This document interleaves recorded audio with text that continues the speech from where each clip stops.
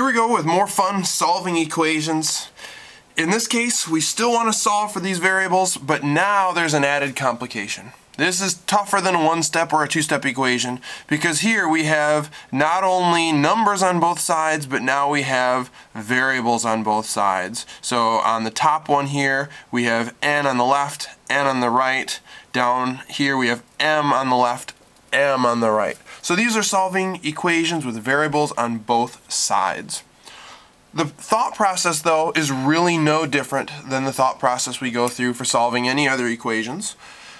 We want to get letters by themselves and the numbers by themselves. So usually what I do, it doesn't really matter, but usually I'll send the letters to the left, numbers to the right. Letters to the left, numbers to the right. And a lot of times math teachers will kind of set this up and even draw a line going right down through the equal sign so that you definitely are keeping both sides of the equation separate.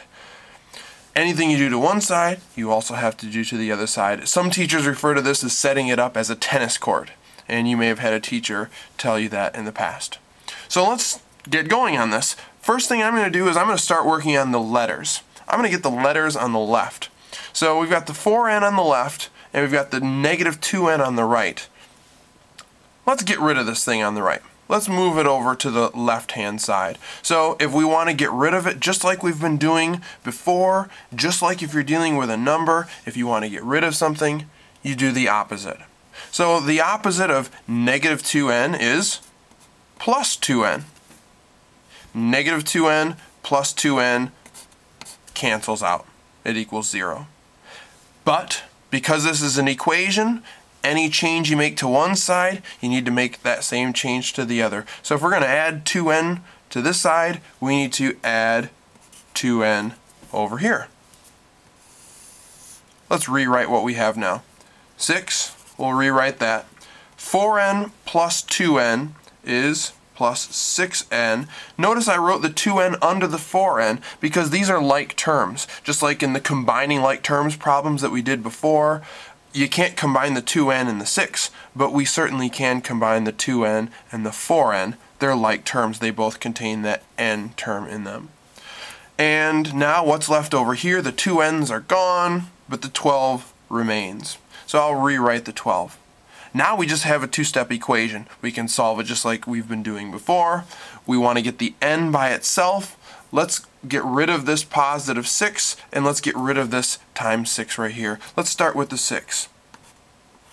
The opposite of a positive 6, it's not written, but if it's not written, you can assume that that's going to be a positive 6. So the opposite of positive 6 is minus 6.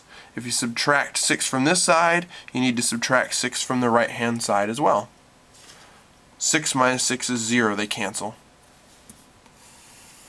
What's left? 6n is left, is equal to 12 minus 6 is 6. Alright, now let's do. 6 times n is equal to 6. How can we get rid of this times 6? The opposite of times 6 is, of course, divided by 6. The opposite of multiplication is division. 6 divided by 6 is 1. So they cancel. But if we divide this side by 6, we had better divide the right hand by 6 as well. So we're left with n is equal to 6 divided by 6 is 1.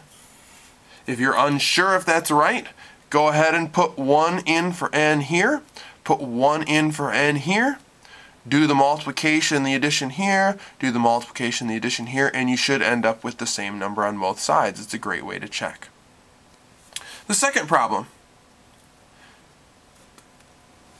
M is on both sides. We want to solve for m, but there's a little extra bonus here. We have to do a little distributing first. We need to get rid of those parentheses. Remember what the parentheses mean? This means 6 times everything inside the parentheses. So we're going to be doing 6 times m and 6 times negative 2. Don't forget that negative sign has to go with that 2.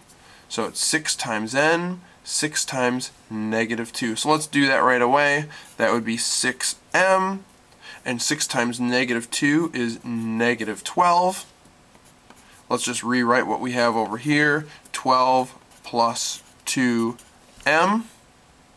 And now it's just like the problem that we had before.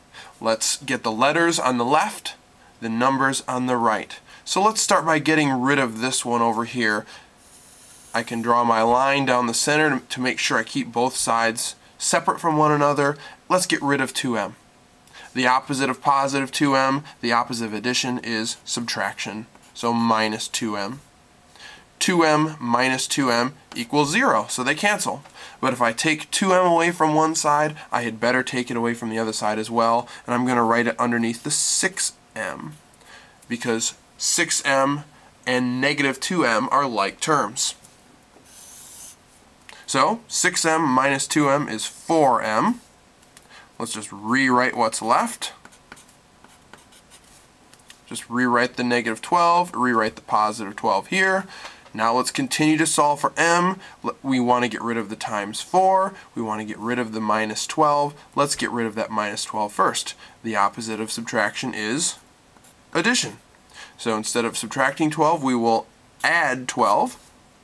Negative 12 plus 12 is 0. They cancel. If I add 12 to one side, to make this remain a valid equation, I need to make sure I add 12 to the other side.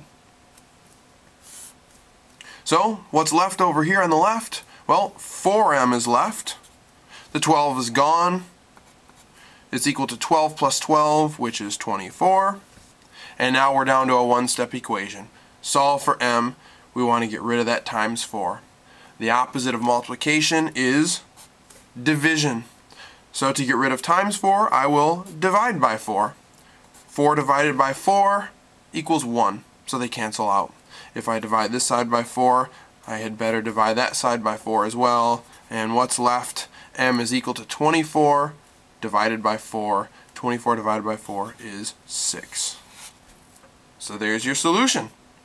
So this is solving equations when there's a variable on both sides. So up here we had n's on both sides as well as numbers. In the second problem we had m terms on both sides. And so we just got the letters on the left, the numbers on the right, then solved them like they were normal equations, and we ended up with our two solutions.